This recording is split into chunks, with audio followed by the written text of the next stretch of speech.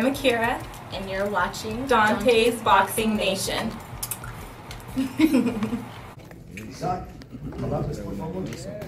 Hola, ¿qué tal? A todos buenas noches, muchas gracias por el apoyo. Y bueno, estamos aquí más que contentos. Como yo lo dije desde el campamento, yo vengo a hablar arriba del ring. Yo vengo a buscar la pelea y vengo a conquistar el corazón de todo Dallas, y donde quiera que me presente, donde quiera que vaya, voy a dar lo mejor de mí para que el público salga ganador. Gracias. I'm more than happy. I'm more than happy, and I'm here to steal Dallas's heart, and I think I did that tonight, to where I was really happy with my training camp, and it reflected into what I did inside the ring. I couldn't have performed any better, and the fact that you got to see it, that the city got to see it, and I was able to celebrate with the people here, that meant a lot to me. All right, if we have questions from the media, by all means raise your hand. We have our outstanding PR team. Raise your hand, ask your question, and let us know where you're from, what media outlet. Thank you. All right, this is Skip Brown from Dontaesboxingnation by way of Aki TV. First of all, congratulations. Ryan Garcia on Twitter said he wants to fight you next. Let's make the fight happen. What is your response? Ryan Garcia dijo en Twitter que quiere ser tu próximo oponente. ¿Cuál es tu respuesta? Él dijo que ganara la pelea. Ven Oscar de la Hoya, ven Ryan García, sentémonos a platicar con mi empresa y hagamos la pelea. Y hay que hablar arriba del ring, no en redes sociales, y vamos a pelear, no a bailar. Well, they said that I need to win this fight. I won this fight. Now, Oscar de la Hoya, Ryan Garcia, come on down and negotiate with us. Let's make this fight happen, but not on social media. Let's negotiate and let's not dance. Let's fight. Pitbull, César Seda por aquí, Decisión Dividida, América TV. Oye, sabemos que Ryan García está hablando todo eso en las redes sociales, pero también comprendemos que la compañía PBC trabaja entre sí, y vimos hoy a un Rayo Valenzuela hacer un gran trabajo ante uno que fue rival tuyo. ¿Podría verse eso también, mexicano contra mexicano, tú contra el Rayo Valenzuela? Bueno, la pregunta, the question is that, you know, regardless of what Ryan Garcia is doing on social media, there could also be the possibility of facing Valenzuela in an all-PBC fight. Isaac, how would you feel about that? Isaac, responde la pregunta cuando quieras. Yo lo he dicho, yo no me cierro a pelear con nadie siempre y cuando se lleguen a buenos términos entre mi promotor, mi manejador y su manejador de Rayo, con Ryan, con Lomachenko, con Cambos, con Heine. Yo no me cierro a pelear con nadie siempre y cuando ellos estén dispuestos a pelear. Bring anybody on. I'm not shutting the door on anyone. Whether it's Rayo or whether it's Garcia or it's Lomachenko, bring them on. I'm open to talk to anybody, but they need to talk to me first. That's where it all starts, really. All right, James Bell from the Boxing Source, Esau. Coming into this fight, and you know, when you came out for your introduction, you had one of the biggest, reactions coming out there, and had a whole lot of support. What did that mean to you to have all of that support here in AT&T Stadium? Bueno, cuando saliste al ring aquí, te dieron una ovación muy grande. Digamos que fue una de las ovaciones más grandes de la noche. ¿Cómo te hizo sentir eso, el apoyo, el cariño del público que hablaras?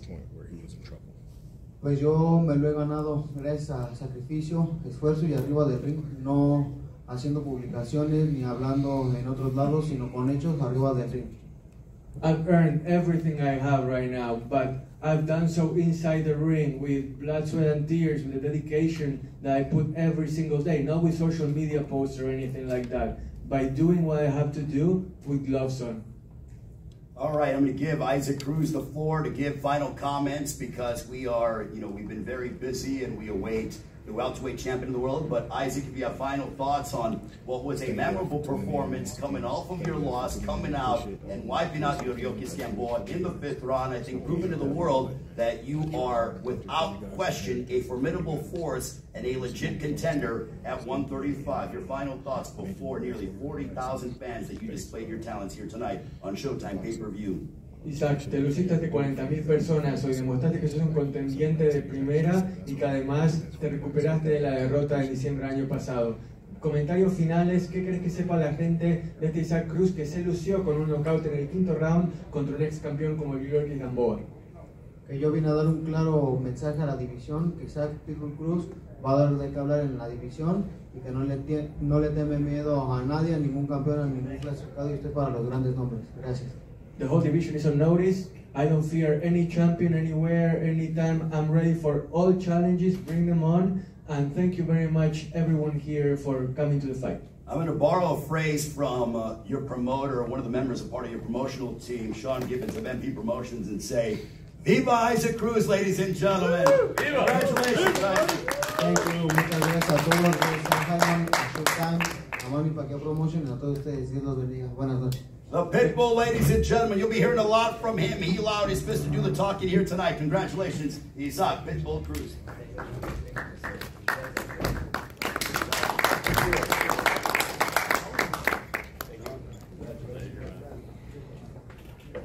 WBC and the IBF welterweight champion of the world. He told me on Wednesday it was going to be man down, and that's exactly what he did. A 10th round stoppage over Yordenis Ugas. I will give him the podium to have his moment. Errol, the truth, Spence Jr., ladies and gentlemen, the unified welterweight champion of the world. How's it going? I'd like to thank everybody for coming out, man. I think it was a big event. You know, Dallas really came out and supported me and showed a lot of love. And, you know, I showed my gratitude, like I said, on social media, showing my gratitude by not just telling them, but showing my appreciation by showing them in the ring. And I think that's what I did. Everybody enjoyed the show. They got their money's worth. I put on a great show and a great performance. And I appreciate everybody for watching it on Showtime pay-per-view and spending your hard-earned money and coming to the fight. Appreciate you spending your time and your hard-earned money coming to the fight too. Thank you. Okay, any other questions? Okay, let's start over here. Cameron Buford, Los Angeles News Observer, by way of Voice of the Fans. Congratulations, Spence, for doing your work, getting in there and putting them away. At what point, in the third round, that was an exciting third round, did he frustrate you in that third round? In the sixth round, did he piss you off? It was just, in the third round, I think it was, like even the start of the fight, I was getting a little bit, you know, I was kind of off a little bit, you know, I guess the layoff, but I was kind of off a little bit and trying to find my rhythm and my range. So, and I was throwing like looping shots. My shots were coming a little bit hard, and I wasn't setting up my punches or just letting them go like I did in the later rounds. It started being more effective when I started letting them go. But at the first start, I started just throwing hard and trying to you know, put a lot of emphasis in my shots. Thanks.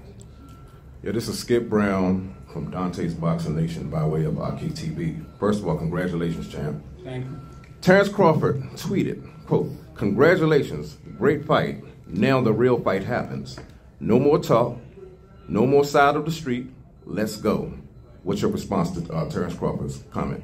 I mean, I already responded. I mean, I already said what I said when I was in the ring. And I've been saying it this whole week, doing presses and everything. I said, it's man strap season. I got one more belt to get. And, you know, after I get through Ugas, I'm coming in Terrence Crawford. So I already know what time it is. Errol, Cesar said over here, America TV, decisión dividida, Puerto Rico. Hey, we saw, this is the second time that we see the same thing happen with the mouse pit situation, right? Do you have to work on correcting the situation with the mouthpiece? The same thing happened in the Garcia fight. You lost the mouthpiece and you went looking for it too. It's keep happening. Hey, nah, you on point. You right. Nah, I gotta get a new mouthpiece. My mouthpiece been messed up. I gotta get a new mouthpiece. It's like it's not molded to my mouth at all, so it's just flopping everywhere. Then so I gotta bite down real hard for it to stay in my mouth. So that's my fault. That's a rookie mistake for me, and that was a rookie mistake for me too. Like looking off and looking for my mouthpiece, and then you know I get punched like 3 times. So you know that was my fault too. Because you supposed to protect yourself at all times. So you know, hey man. Do you think if that happened with Crawford, do you think it's gonna be the same outcome? I mean, I don't know what the future holds, but Like I said, I'm gonna get a new mouthpiece. Champs, hi, Errol. You really started right here in front of you. You really started applying pressure right after that situation. And can you talk about the dog, Michael Irvin? I saw him after the fight. He was very fired up. He said, that's what we do. We break mother. Can you talk about your style and that pressure that you put on to make a fighter break inside of the ring? I think when the fight first started, I was being kind of impatient. I don't think I had my rhythm in my range. So, you know, I was throwing like looping shots, you know, trying to throw hard shots and trying to catch them. But in the later rounds when I started, you know, setting my shots up and placing my shots and picking my shots and not throwing hard, but just, you know, letting them go. I think I was catching them a lot and, you know, breaking them down. And I felt him breaking down because, you know, he wasn't throwing like he usually does. So I was like, okay, I got him down.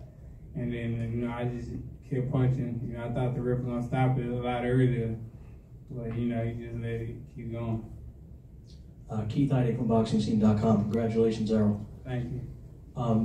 Now that you've both made it crystal clear that you want this fight next, how difficult do you expect the negotiations to be, and what do you think would be fair for both of you? I'm not going to talk about what's going to be fair for both of us. You know, that's for the guys in suits to go over all the analytics and, and stuff like that, and, you know, see what, you know, we both bring to the table and then, you know, sort it out like that. So, you know, he got his people that, you know, take care of his business. I got my people. You know, they'll meet up and, you know, it'll make sense. Errol, straight down. Danny Alvarez here. First and foremost, congratulations on the victory. There's been a lot of questions regarding the eye, and obviously now you got in there, you showed, people were saying it hasn't been man down in a while, you showed. How do you feel now stepping out of the ring, getting a TKO here in front of your home crowd, and obviously first fight back since the test right now? I feel good. I mean, it was a lot of questions that y'all had, not myself, because I've been in the gym, I've been sparring, so I didn't have any questions. Y'all had a lot of questions and the doubt, and, you know, saying he wasn't this, or he not the same fighter, or it's only natural, out of experience, it's only natural that when you have an eye surgery, you're gonna be tentative in the ring and all the other bull crap. And then, like as you seen, like it was no tentativeness or anything like that. Like, you know, I was fighting. You know, I was fighting to get a knockout. So, you know, I felt good. Hey, Errol, James Bell here at the Boxing Source. Now, in key fights, it's all about adjustments and, like, you know, change the momentum of the fight. In the third and the fourth round, you pretty much started to land that left uppercut, and that was pretty much where Ugas just didn't have an answer for it. So, like, kind of going to those adjustments as far as, like, you know, keeping consistent with the jab, but also incorporating the left uppercut where, you know, he just didn't have an answer for that. Like, it's just about making adjustments, like you said. I think that's, you know, that is my style. Like, I make adjustments on the fly. When something's not going right, you know, that's what I do, and I try to look for different things. So, like, I was throwing the left, it wasn't working, so I was jabbing, setting it up, and then throwing the right hook, it was working. Then I was throwing my short shots underneath, and then coming over the top, and that was working. So, you know, I was just trying different things, and, you know, and the things that was working, I started using more and more and more as the fight started going, and I started settling it in. Errol, congrats, champ. Steven Correño, KO Artist Sports. Your body attack was vicious tonight, man. Do you feel that helped open up the shots to the eye? And with the eye closing, did you see it closing, obviously, and maybe kind of start going for it more, thinking maybe the stoppage would come from that? I did see it closing, but, you know, I was just targeting, you know, what was open and just trying to punch through his guard. But I know a lot of times he just sit and brace himself and, you know, try to take the shots. So I was just punching through the guard. Okay, we got time for one last question. Thank you. Valencia King with Real Talk Sports right here. Earl, congratulations again. My question is, you came out to none other than Southside the Realest. It's the big TUCK. What was that moment like for you? Because the city of Dallas was on 10. Yeah, that's what, you know, I aim to do, especially fighting in Dallas. you know, I want to bring homegrown, you know, people that's from the city. And, you know, I think it was a great moment for the city of Dallas. Cause to me, that's the biggest song that ever came out of Dallas. And, you know, everybody know that song, you know, so word for word. So I feel like it was a great moment, you know, a historic moment.